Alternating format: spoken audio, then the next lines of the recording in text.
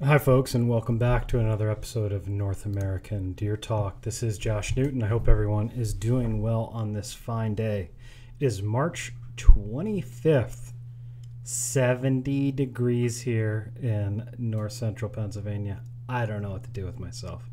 It is awfully nice outside. We had a big rainstorm push in last night and get everything nice and saturated, but it's drying out real quick, and certainly spring is in the air. I am doing a live recording of the show here, and we'll get that posted up on our YouTube channel. So if you're listening to the podcast and you'd like to sit there and watch a YouTube show, you can do that, and we appreciate it. Just make sure when you go over there to the Servant Solutions YouTube page that you subscribe and like those videos. It helps get the reach out. We have started a North American Deer Talk Facebook group. So if you just punch into the search on your Facebook, North American Deer Talk, it'll come up. Go ahead and request to get in that group, and I'll get you in there. It's just a place to keep tabs on the show. I am gonna hopefully continue to use that to, drum up some interviews and develop some content. As I as I do these shows, which I really enjoy doing and sharing, time with all of you.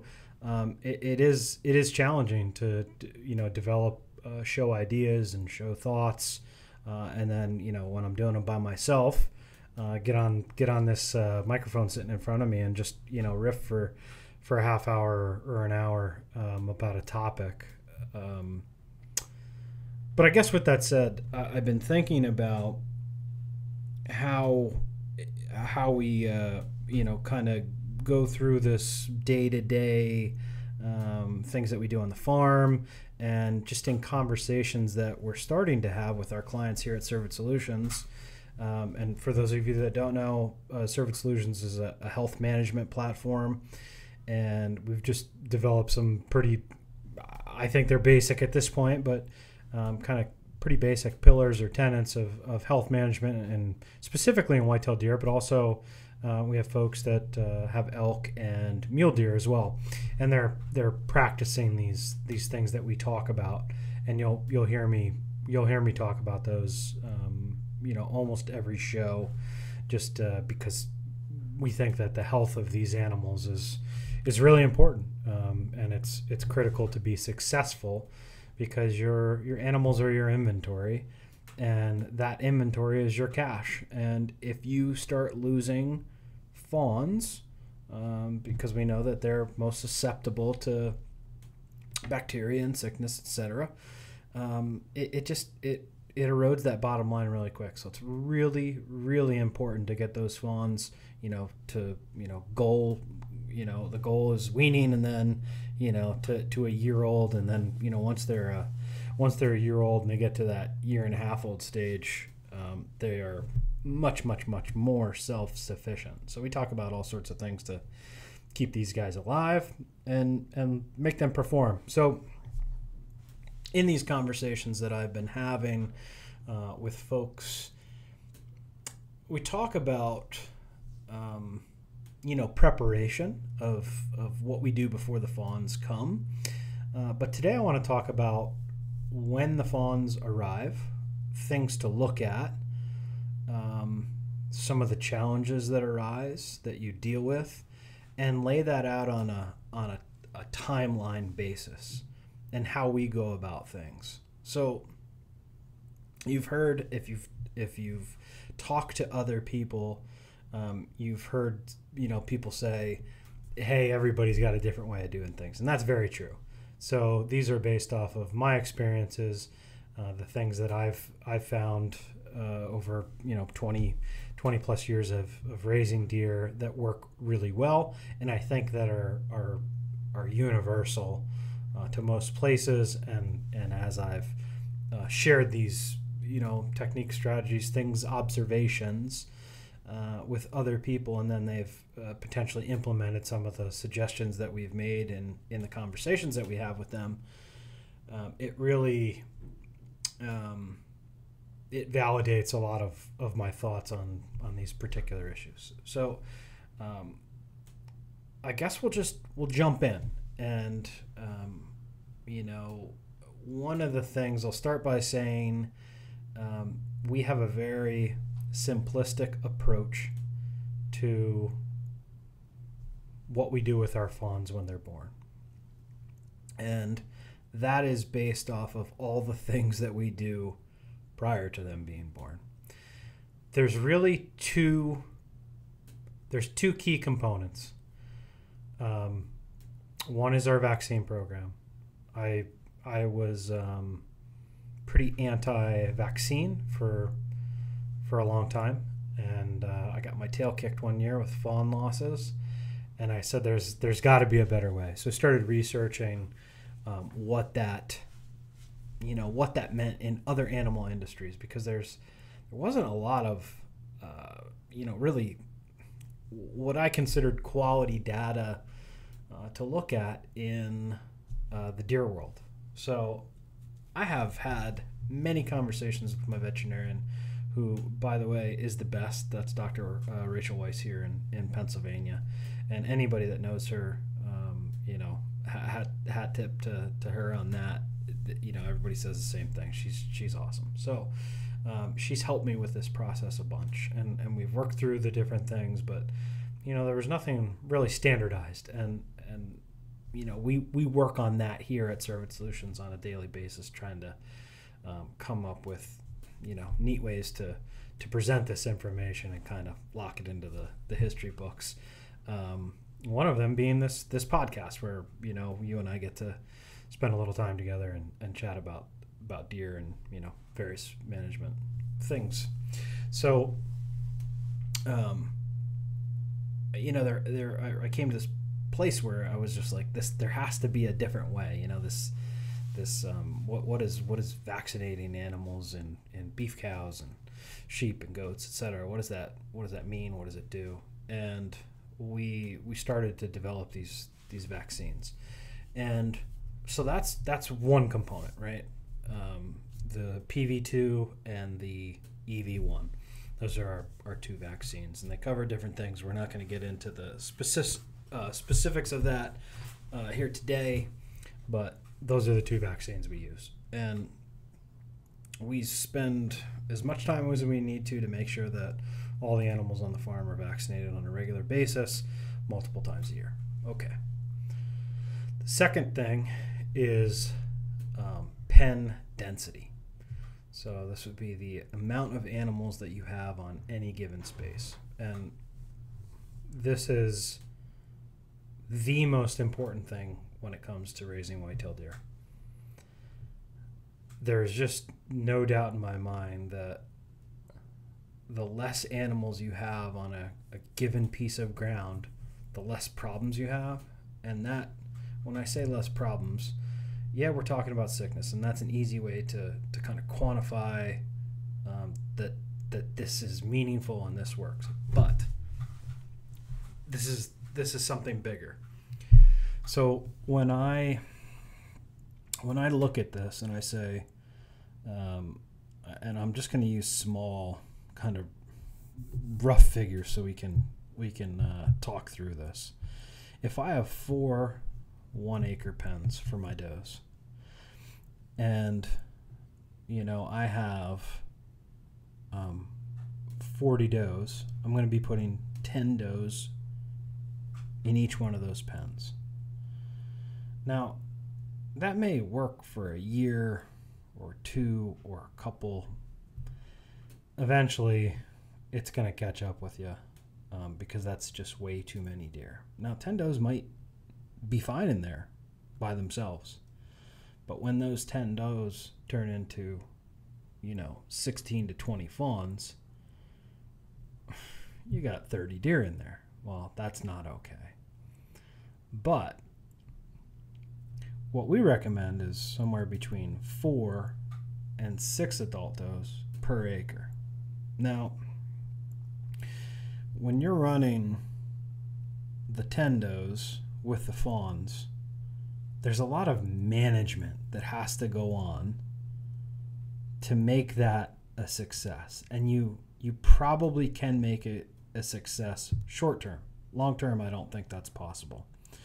And people have different standards for what success is, and we can kind of touch on that. But those 10 does, there's going to be some sickness. There's going to be some additional soil improvements. There's going to be just stress. You can think about all the things that you as the operator need to put into that pen and those deer to make that quote unquote a success, and then what those deer give you in return.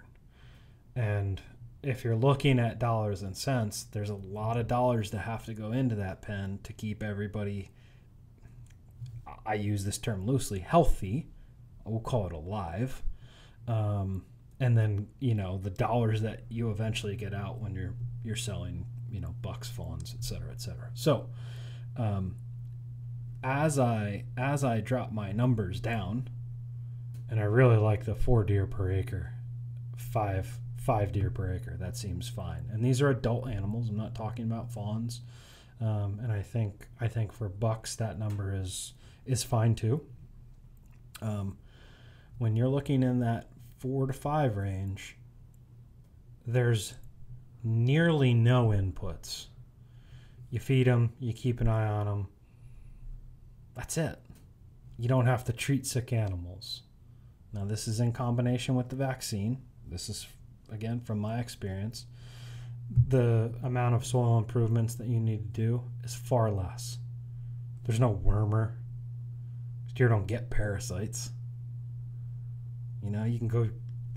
We're on. I just ran some fawns and vaccinated here.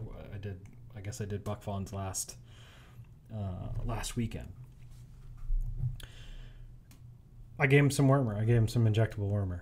They hadn't been wormed, since weaning. And those bucks, they won't be wormed again, most likely, ever. We'll keep them until they're 3, and they'll be fine. We just try not to overcrowd them. When you overcrowd them, everything goes wrong. So, wormer has a cost. Now somebody would say, well, if you're getting whatever $4,000 for a deer, for a buck, when you sell it to the ranch for stocking, that $4,000 gets you a lot of those inputs. It does. I wonder how many of those bucks extra you have to raise. So, if you want to talk, I don't want to get sidetracked, but I'm going to. I always do. When you talk buck management, you start putting a bunch of rowdy teenagers in a pen packed up together, they're going to do some damage. So anyway, back to the does. The inputs on those 4 to 5 adults per acre are super, super low. And I think that for me, just again, purely from a management side of things and a performance side of things and what we see as far as stress goes and all that stuff, all those things are at the bare minimum. I think that's great. And I want to manage my farm in that manner that requires me to do the least amount of work with the least amount of input dollars into that, with the best animals and the best returns possible. So those are the 2 tenets we're talking about. And that's the place at which I come from this conversation and what I'm about to talk about. So we'll walk through the life cycle of the fawn from the day it's born, and we'll take it up to maybe weaning time or something like that. So there's really, I think, 1 or 2 things that you need to be prepared for, right? and have really a mindset for, and that is the treatment of any animals that do get sick, because animals do get sick regardless of you have one animal on an acre, and you have every vaccine that you can think of going into them. Animals do still get sick. That happens. So being able to have treatments options available is important. The next thing is for you to be prepared to do diagnostics to come up with long-term preventable solutions. And we find this true with many of our new clients or folks that are just getting started on our vaccine program, maybe have never been on a vaccine program, or just they've vaccinated not at a consistent rate, or applied some of these other management things that we've been talking about. So having your diagnostic kits ready to go is important when you do encounter a problem. So what does that consist of? Well, it's pretty basic. You need a cooler and gel packs. The gel packs need to be frozen, ready to go, and then just a small box cooler. I was going to say maybe I had something here that I could show the folks in the video, but small cube, 8 by 8 by 7, something like that. And if you've gotten vaccine from us, the coolers that we send, they would work well. So you have your cooler, so you can send whatever diagnostic material you need. Culture swabs. So for a long time I didn't use culture swabs. I was simply just taking raw pieces of tissue and throwing them in a Ziploc and sending them off. And I was getting some cross contamination from these samples, and I was still getting what I considered to be pretty good diagnostics, but I was getting other crap in there that I didn't need, and I didn't need to pay them to find. So there's that, right? So have these culture swabs. You can find them, at various stores, like a PBS Animal Health or an MWI, or you pick your supply store, but they'll have them. It's one of the labs that we work with, Newport Labs in Minnesota. They have a kit that they'll send you. It's a prepaid kit. It's got a shipping label already addressed back to them, FedEx Express, and it's like $15 or $20 for a flat rate fee. You can ask them to include a couple culture swabs in there, and they also have mycoplasma specific swabs. Now, I've done 2 short videos on those. They're on the homepage at the Cervid Solutions website, so just punch in cervidsolutions.com. Right there on the homepage, there's a couple different videos, and we just do a quick overview of the difference between the culture swabs and the myco swabs, how to use them, etc. So having those prepared is ready to go. You need some latex gloves, and you need some fresh scalpels. That's pretty much it. So we're ready to get to the funds, finally, I hope. Bear with me on here. Get a drink before I start yapping again. Okay, so we're patiently, or not so patiently, expecting fawns, and this will happen sometime in May. Checking does are starting to bag up. They're starting to pace. They're doing their thing, and we see a doe isolate, and she has her fawns. She's having fawns. They're literally coming out, and you're like, all right, first fawns of the year, cool. If you've never watched that particular doe fawn or been around her, give her some space. Don't jump her. Don't get her up. It's that whole the whole process is really important, and it's even more important with the younger ones. So if it's a 1.5 years old and she's having some fawns, don't mess with her. Just back it up and chill out.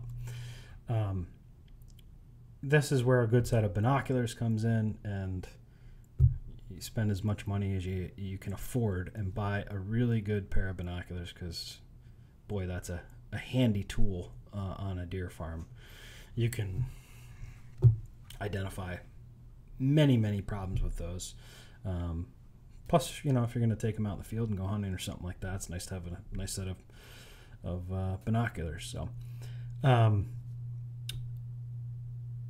those does typically couple hours, they got both fawns out, they're cleaned up, everything's good. Okay, so let's just assume everything goes fine. Those does need to nurse, and they'll lay with those fawns and maybe move a little bit. 6 hours. 6 hours. Those moms, when they're done with those fawns, will walk away and they will place those fawns down. Now, those fawns may follow, but like once their bellies are full, mom will bed them down, and she'll just go stretch her legs, get a drink, eat, because that's all they do. That's all they do in the spring is eat. Maybe not so much grain, but for sure she'll be on the grass. And she'll chill out because she just went through an ordeal. So this is a good opportunity to handle those fawns. What we do, and this is really, again, this is because of all the things we've done before. We'll go in, we'll do a quick physical examination, and what does that look like? Run our hands over them. I'm fortunate. I've done this hundreds and hundreds of times. You just know when you pick them up, like, give them a quick check. They look good or they don't. So, but if you haven't done it a bunch, make sure all the parts are in the right places. Certainly do a sex check. So lift up the tail, 2 holes, girl, 1 hole, boy. Make sure you figure that out right up front. And then you got a navel to look at. So where the umbilical cord was, you check out each of the hoofs and the mouth. Everything else is pretty standard. These fawns will feel bony, but they'll have a lively spark to them. So if there are issues, you can address those, and it's just going to depend on what those are. But for the most part, the overwhelming majority of these fawns, they come out perfect. We're the ones that mess them up. They come out perfect. So just keep that in mind.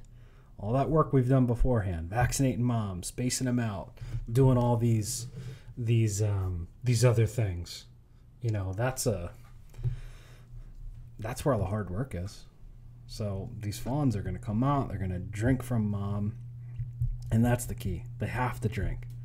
That colostrum is like supercharged, right? It's got all the antibodies from the immune system and all those immunoglobulins and proteins and just all the good stuff that those fawns need is in that colostrum. And if you give them time, those moms, they make good colostrum.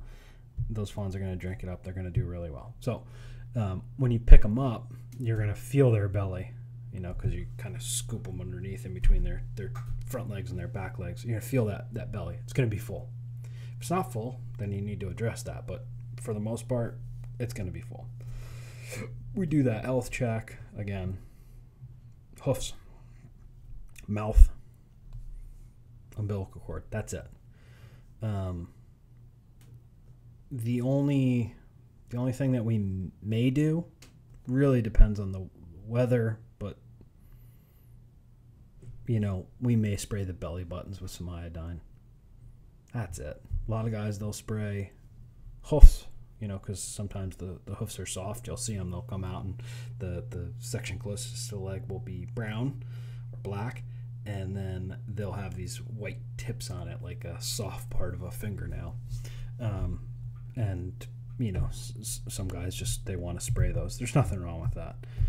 If you spray those fawns, mom's going to come and clean it up, but that's fine. we give half a tube of C&E fawn paste and we walk away. People are like, what? What do you mean, that's it? Yeah, that's it. Those fawns don't need anything else from us. We can add things if we think that those animals need help. If you're in a selenium deficient area, those fawns may need Bosey. Okay, we can add that. If those fawns are weak or you're having some extreme weather, maybe those fawns need some vitamin B, a little pickup. Okay, you can do that, but they don't need vaccine when they're born. Can you do it? In some situations, I guess we could have that conversation to see if that would be warranted. But again, all the hard work went into mom. Mom is primed. She's in her top condition. Everything that's good in her should be good in those fawns. So that's important. So we give the fawn paste.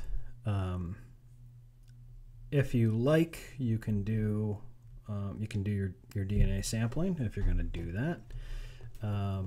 The Allflex ear punch with the little vial for sampling. You know, it punches the ear, and then the little tissue sample falls into the alcohol vial. Those are real slick. They work awesome.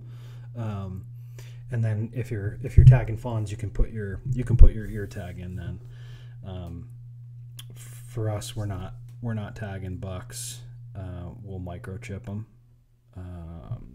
but we're tagging the does we're gonna keep, and there's not a lot of deer in those pens. So if we're tagging them,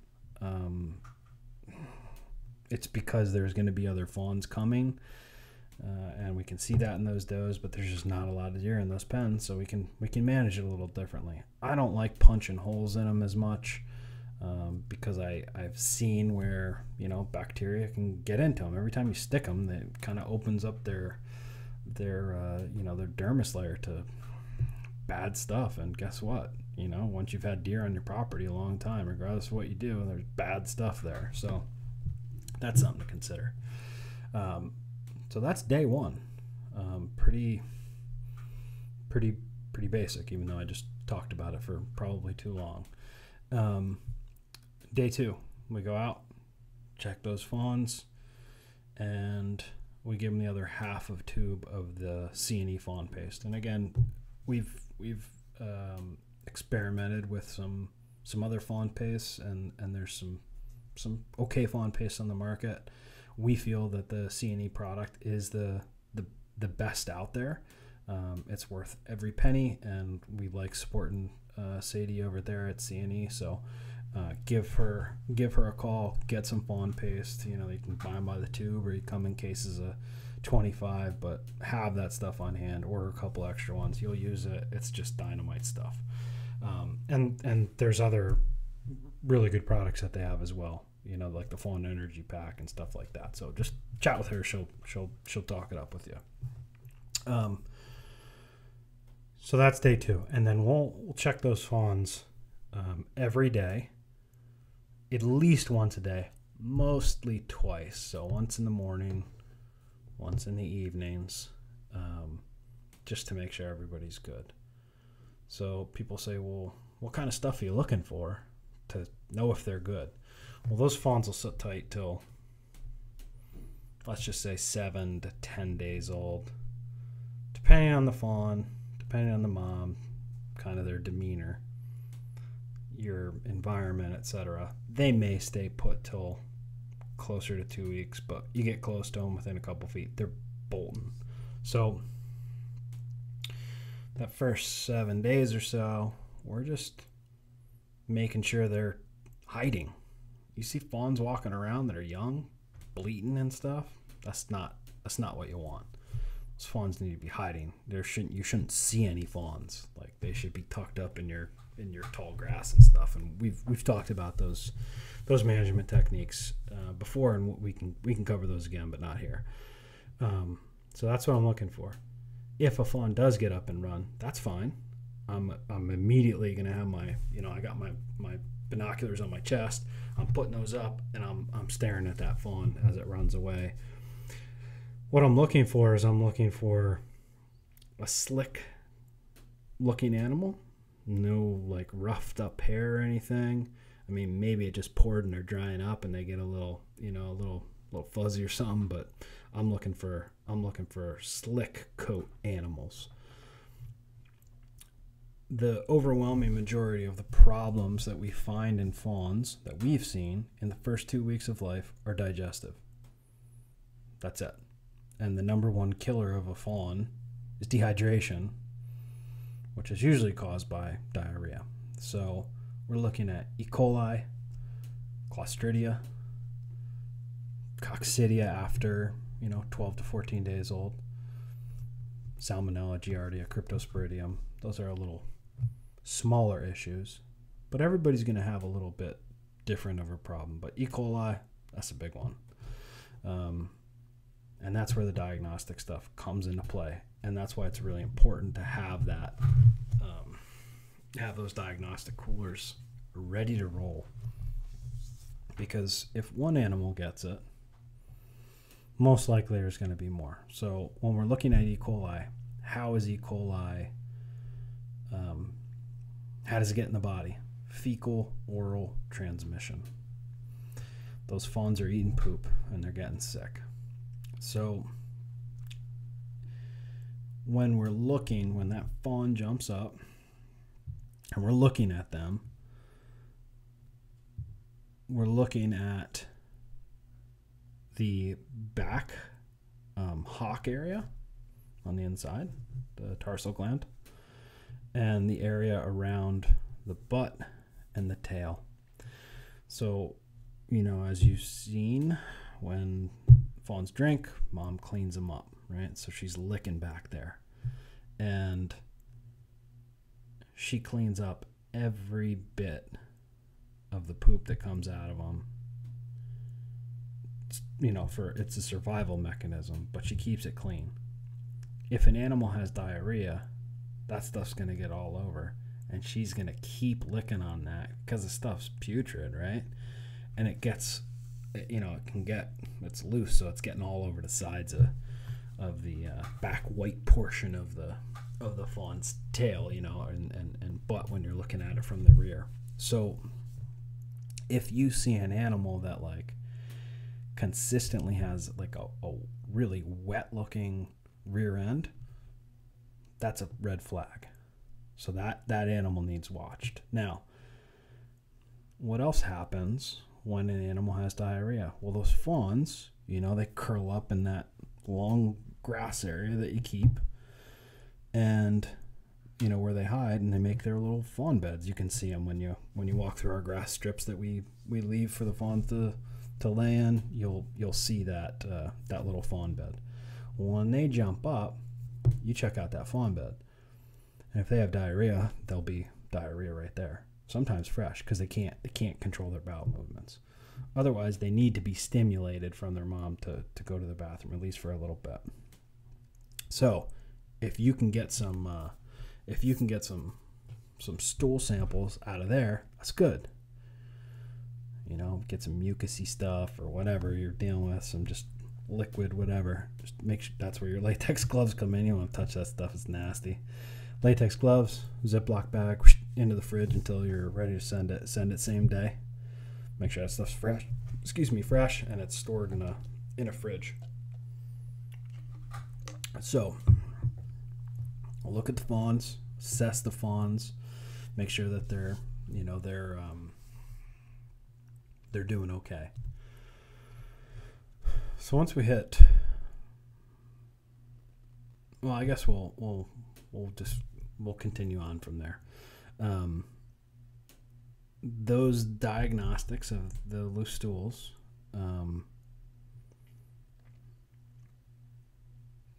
that is going to be, when you get those results back, number one, you're gonna ask them to check for, if they're 2 weeks old or under, you're going to check for Salmonella, Giardia, Cryptosporidium, E. coli, Clostridia.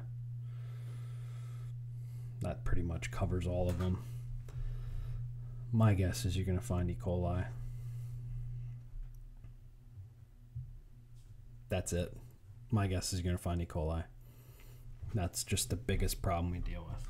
So when they find that E. coli, and again, it could be other stuff. This is the overwhelming majority of places. When they find that E. coli, you have to tell them beforehand, but have them do a antibiotic susceptibility test, an MIC, a Mike test. And what that does is when they culture the E. coli bacteria and they, basically whatever, have it in a petri dish, right? They're going